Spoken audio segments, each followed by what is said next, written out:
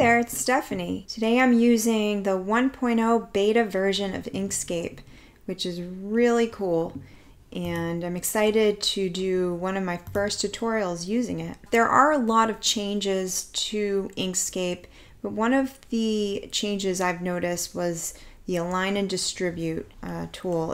It has a different way of allowing users to distribute and align objects. So I'm just going to demonstrate a little bit of that by drawing a few squares, and I'm just copying and pasting.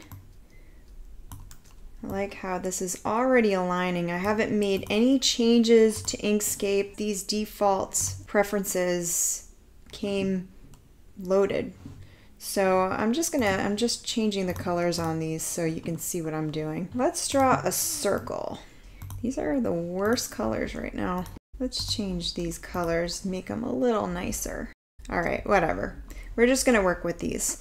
So a lot of times when you're aligning, let's say we want to keep these squares together. We want them to align to the center of the circle. However, we don't want each of the squares to also change their position. We want them to keep that. The old Inkscape, you would have to group them.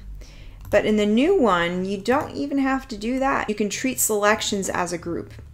So if I click on here and I go ahead and say, let's align according to the first item selected. So I'm going to highlight the first item. That's the first selected. So that means that anything that I select after this will align to this object, which is the circle.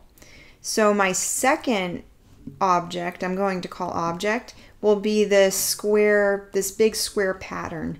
And by selecting them all at once, I'm telling Inkscape, actually, sorry, I have to select this first and then hold down Shift and then click and drag and then select the second object. So I'm telling Inkscape that I have 2 separate objects, not 5. So let's start by aligning them to the vertical axis of this circle. And if we want to just double check it's in the center, let's do horizontally. So it's perfectly aligned. Now, if I had not selected this, let's go back. I'm going to hit Command Z on my Mac, and I'm going to select this button, and let's just try doing the same thing. I'm going to click, hold, and drag and select the circle. I'm going to click, hold, and drag while holding Shift on the squares, and I'm going to select this, and you'll notice that the squares, they all go to the center, which, you know, if there's different projects you're working on, that might work, but in this case, we do not want to lose the formation here. Okay, so there's one thing there. There's another capability that this new Inkscape has, which is allowing you to align according to the, I guess, the page border of the object. So let me see if I can try to show this. If you check this or just click on this box here, so if you read it, enable on canvas alignment handles, and then click once, click twice, actually, or 3 times.